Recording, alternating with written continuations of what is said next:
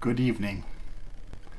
The last time you heard from me was yesterday. I believe I posted on Instagram, Facebook, and I said, "That's Purdy, and I'm taking out for a test flight tonight." Well, I waited, charging that battery. I took it outside. It was dusk. First mistake. So I was flying line of sight. Had the GoPro mounted on there just like it was in the picture. And armed it. Picked it up off the ground about 6 feet. Just hovering there for a little bit. Seeing how it was balanced, how it would fly with the GoPro on. And I thought, well, let's go up a little bit higher, see if I can get a little bit of video. At dusk, the sunset was pretty. So I took it up about 20-25 feet. Then I made mistake number 2. Now I'm flying line of sight at dusk. Late dusk. So it's pretty dark. I turned. And when the drone was here, I knew left, right, forward, back. But when you turn, and you're not quite sure how far you turned, things can go horribly wrong. And they did. My drone, it started going in a direction I didn't want to, out over the cemetery. Now, mistake number 3. Cut the throttle, let it fall to the ground. Nope. Instead, I manned up and said, I can save it. And started messing with the directions just to see if I could get my bearings. The drone went that way. Back off into the who knows where in the cemetery behind a giant tree. What should I do then? I should just cut the throttle and go look in the cemetery. Nope. I can save it. Let's try the other direction on the stick. A couple seconds go by, nothing. Still have some throttle on it. No idea why. I do know why. I thought I could save it. Then I hear it suddenly go zoom, that direction. And then I hear a bang. Man, at that moment I'm like, yeah, I'm done. That everything I've worked up to was to have fun with this drone, and I was just an idiot. I lost everything. So, of course, I have a beeper on my radio, so I can make it beep, assuming the battery's still plugged in. So I go walking around both my neighbors' yards. I go into the cemetery. I go across the other street because I'm almost on a corner. Across the other street, probably based on the noise. And nothing. No beeps. No nothing. There's cars. Animals, birds making noise. I couldn't hear anything anyway. But still nothing. Done. I'm not gonna recover from that. I don't have a lot of money. This was it. This was the thing. It was going to take me another year to get back to this point. Finally get to sleep that night. Wake up this morning. Take a drive through the cemetery. I don't see anything. Go to work. Get home from work. About 5 o'clock. Take another drive through the cemetery. Get out. Walk around the cemetery. Now, this was one of my biggest concerns. When I say it went that way over my neighbor's yards, across the street. It's based on the noise, and hit something. What there is over here is a bunch of trees, and then a 60-foot cliff, or more, down to a big river. So most of the day I'm thinking this thing's in a river. I'm never gonna find it. But I was told to be optimistic. So I thought, you know what? I'm going to go out anyway. I'm going to look. So there's a road that wraps around, and there's a park by the river. I go down there. I take my binoculars, and I look at the cliff to see if there's anything there. I don't see anything. My binoculars aren't very good, so they weren't really helping all that much, but I didn't see anything. So I go back and I walk along that edge again where the trees, where I think I heard it hit. No, there's nothing there. I go get dinner. This morning I had texted one of my neighbors and I said, hey, could you look around your house? Here's a picture of what I'm looking for. He said, no problem. After work, I'll take a look. I get back from dinner. He's home. He comes over and meets me. He says he looked around the house. He didn't see anything. But he walks me back through my steps. So I say, hey, I was standing over here. It went that way. Then I heard it go that way. And it hit a tree. Somewhere over there. All right, let's go that way. So we go. We look at a bunch of trees along the way. Nothing. We go across that street I was telling you about. There's a little bit of grass. Maybe 10 feet of grass. And then the trees and then the cliff. We're rooting around. We don't see anything. And then all of a sudden, I find this. 2 pieces of my GoPro mount. Yes. It was here. That's all I can think of. It was here. Here's the mount. But that's all I had. I had 2 pieces. Not even the whole thing. I mean, it's still missing some pieces here. There was probably a good 3 pieces missing from this. But we had something.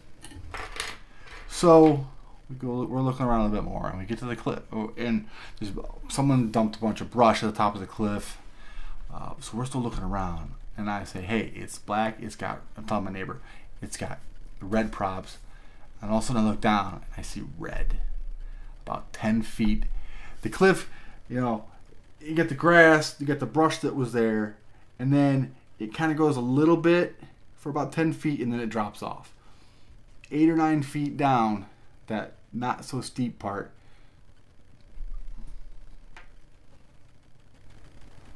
was the drone. Man, ecstatic. But what? Oh yeah, and right next to it, the battery. Not just the battery in one piece, nothing wrong with it, and green, almost fully charged. This thing ejected from it probably immediately, right before it landed, or crashed, I guess, before it hit the dirt. Well, what I don't have is the GoPro. So we keep looking. I'm like, okay, so if we found these pieces, we're going to find the GoPro. We have to. It's got to be here somewhere. So we keep looking. And we kind of go from the drone to the pieces of the mount. We keep looking around. And I find my battery strap. Now, my battery strap was ripped. I mean, ripped in 2. Look at that. Ripped in 2. Like that. Still Velcroed. So that came off somewhere. But this one was further back. So it was like the drone, the pieces, and then the strap. So we keep looking. The drone and the battery were next to each other. We keep looking. Unfortunately, that's where the story ends. We don't find the GoPro. It's probably buried in the underbrush or that other brush that someone dumped there. I don't know. But from what I can tell, I can, using my great detective powers, this thing must have come in at a big pine tree right in the direction that it was going. I'm thinking it hit like this. A branch, the tree, something. There was some like sawdust or a piece of wood here. It was definitely pine. Still smells like pine. I'm thinking it hit that, and that shattered the GoPro mount. There's one of the zip ties from the GoPro's gone. There's still one here. The GoPro went somewhere. It probably bounced and went over the cliff down the hill into the water. That's fine. That can be replaced quicker than this can. I think it hit there. The pieces fell. The GoPro went flying. This probably at the same time put stress on the battery strap and ripped it along the carbon fiber here probably.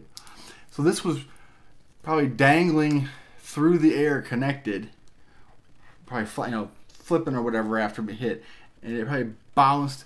That's when the battery came out and it stopped going down the hill. But the battery's green. I haven't tried to plug this in yet, but I had to get the story recorded while it was still fresh in my mind, and I still felt good about it. Yeah, I mean, there's not a bent prop, there's not a scratched prop. I mean, this has got a little bit, but this thing's still gonna fly as long as the electronics are good, and I'm gonna test those out. Now the question is,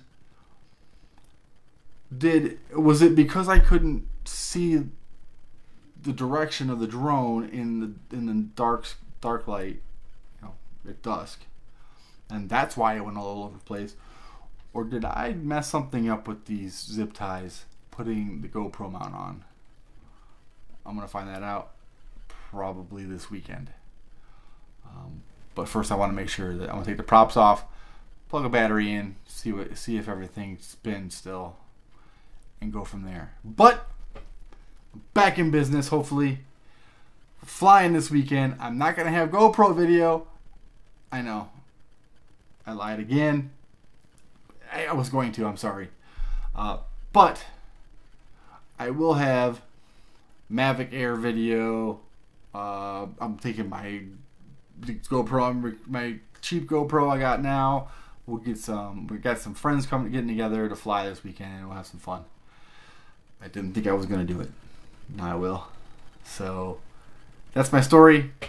If you learn anything from it, don't fly at dusk. Just don't fly at dusk. Period.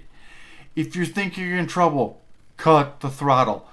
Just let it fall. Something might break, but you're going to have everything. GoPros are tough.